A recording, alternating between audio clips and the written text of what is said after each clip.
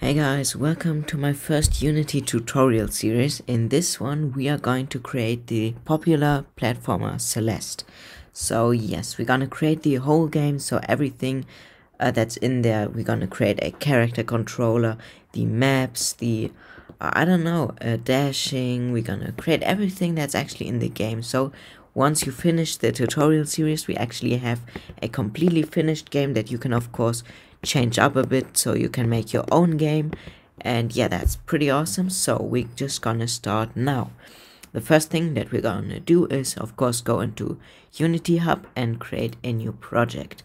We're gonna select 2019.3 for this, but you can of course do this with any version later than this. So I wouldn't recommend 2018 or something, because some stuff will be different in that version, so just make sure you're 2019 or above.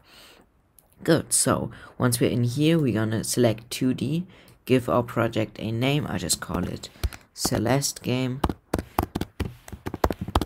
Okay, select where you want to save it and then hit create. So once we are in Unity, we need to set up a few things before we can start on making the character controller. So we first need to go to Window, Package Manager, and then search for Universal,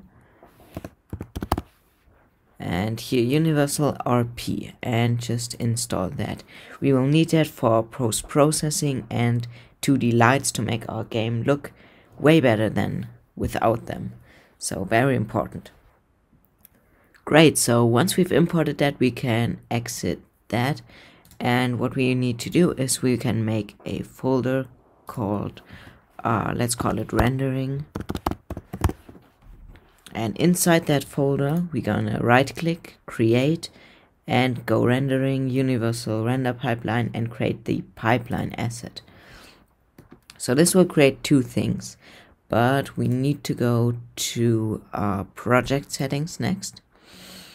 Go to graphics. Click this little dot here and select our render pipeline asset. Good. The next thing that we need to do is again right click here, create rendering universal render pipeline, and this time create the 2D renderer. So just hit enter, and here you have it. So we need to see, I think, yeah, you need to go to universal render pipeline asset here and drag your new 2D render here. Perfect. So now we should have set up everything so we can use post-processing and everything. But before we can use that, we need to select it here. Where is it? Here it is. So just make sure to check that one in your main camera. So now we should be able to do post-processing and stuff like that. Perfect. But before we get into that, we actually want to create the character controller, because this is one of the most important things.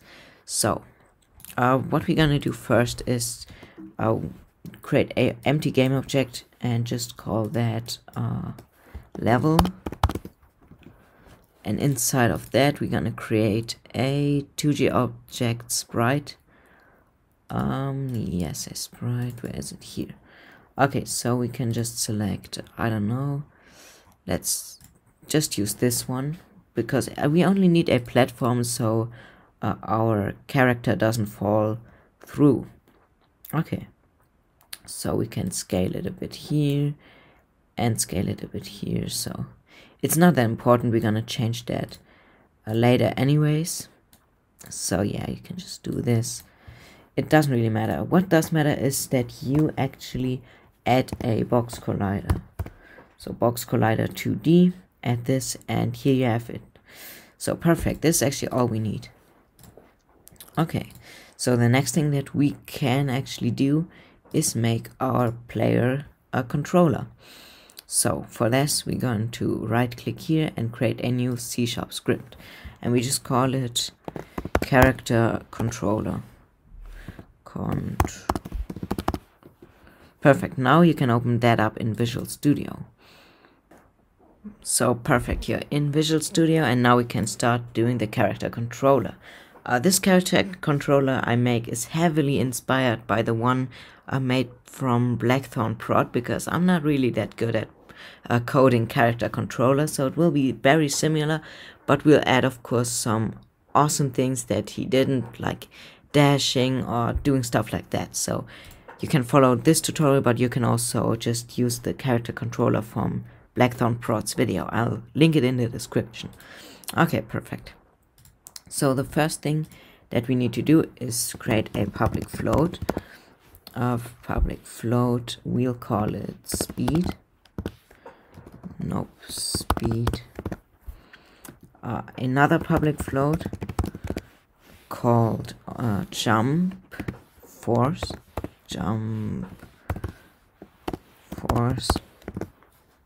And another one, this time not public, so just a float, and we call it move input.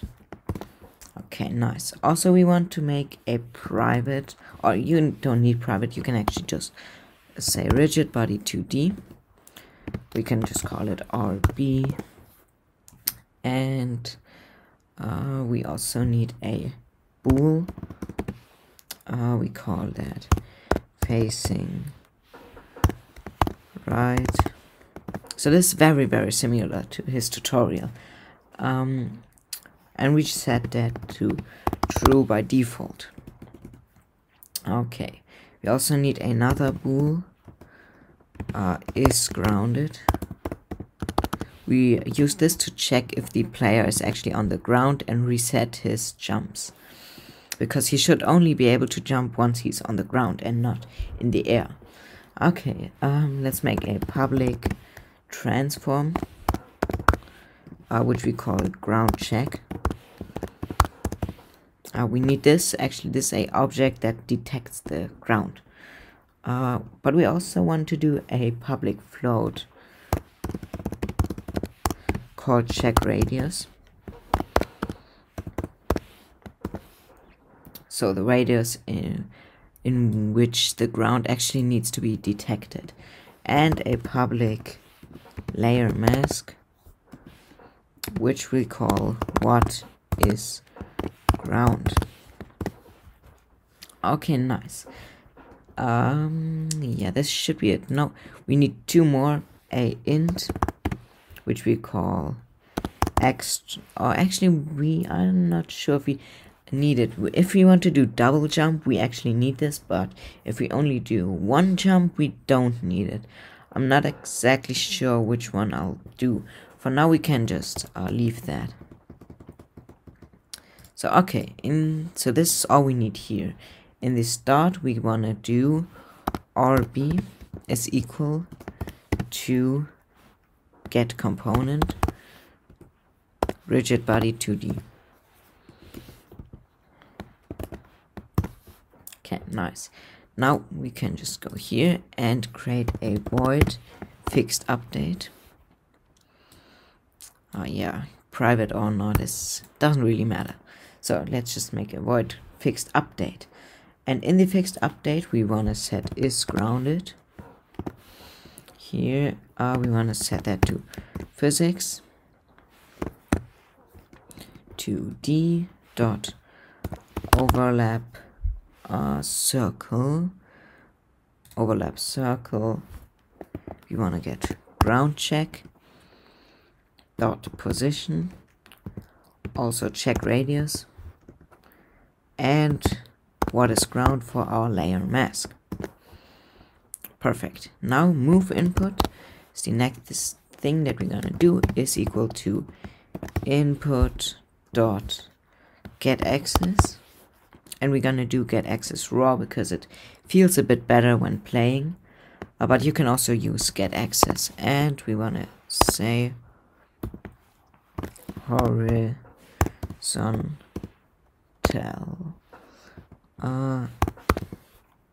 This should be spelled right, I hope so. Okay, next thing is rb.velocity. We're gonna set that to new vector 2. Move input multiplied with speed, and lastly RB dot velocity. Okay, so we are almost done here. The only thing that we want to do, wait, oh yeah, I forgot, dot y, don't forget that. We only need to do one if else statement. So we write if facing right is equal to false, and move input, here move input is bigger than 0. What we want to do is make, before that we need to make another function down here, but before that we're gonna do else if facing right is equal to true, and move input is smaller than 0. Then we also want to do something here, but this we will create now. So what we want to create now is a void, and we call it flip. Just use that. Okay, so now here we can say flip, and down here we also say flip. Okay, very awesome. So just save that real quick, and we are already done with fixed update. We only want to do flip and update. Okay, so our next thing is, in our update we want to check if is grounded is true. No, here if is grounded is equal to true, and if we press the space bar, so input dot get key down, we want to get key down, we want to here get key code dot space. Okay, so if that happens, that means we are standing on the ground and we press the space bar. So what we want to do then is do rb.velocity, which we set to vector2.up, and we'll multiply that with our jump force. So this should be working pretty awesome. So we are done with that, and the only thing we need to do now is do our flip. So we want to set facing right equal to not facing right here. Also we want to do a vector 3 this time. Scale, we call that scalar, and we want to set that equal to transform dot local scale here. Then we want to say scalar dot x multiplied with -1.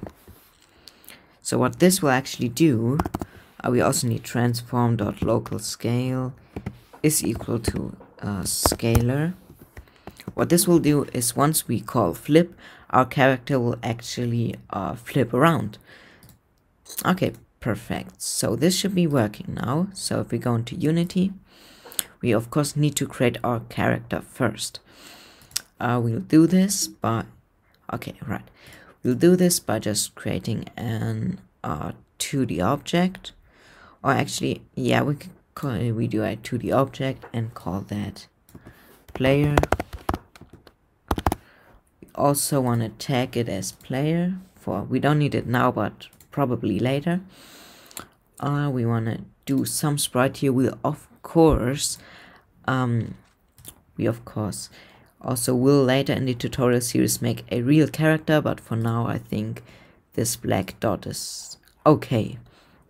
Now our character controller script, we drag that in here, set the speed to, I don't know, let's say 15, jump force to 15.2, check radius, we can set that to 0.5. What is ground? We haven't done that. Okay. So that's it for the player. We also need to go to our ground here, go to layer, left click, add layer, and we make layer 8, which will be ground. No, ground. Perfect. Okay, we just exit that out, go here again and select ground. So for everything that the player should be able to walk on, you need to set the layer to ground, because on our player here we set what is ground to ground. And the last thing that we want to do is zoom in on our player a bit, then here right click and create a empty object. This one we'll call ground check, and we can just do this. Oh, this is a bit big. Everything's a bit big. Okay, I think it's alright. Okay, we're gonna do this and drag it here to the player's feet. Okay, so once we're in the player here again, we're gonna drag the ground checks object here inside. So the last thing that we need to do is, of course, give our player a box collider.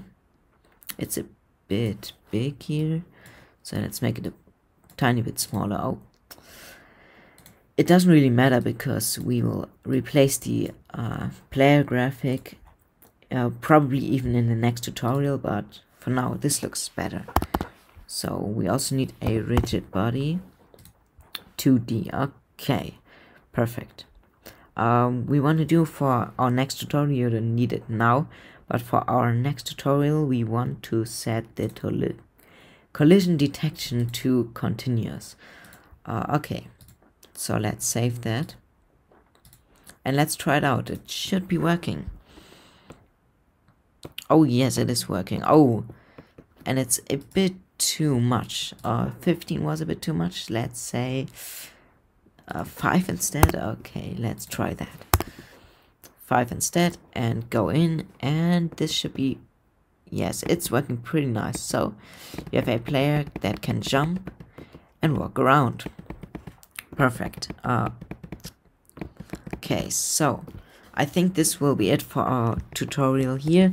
Of course, I'll make more tutorials. Every Sunday I will upload a new tutorial in this series. In the next tutorial we're gonna maybe make dashing. We can do dashing, but we can also maybe do the tile maps. So I'm not quite sure what I'm gonna do, but probably I'll do dashing and tile maps. But yeah, this was it for this tutorial. I hope you liked it. If you did, you can of course like this video, subscribe to my channel if you don't want to miss the other videos in this series, and I'll see you in the next tutorial.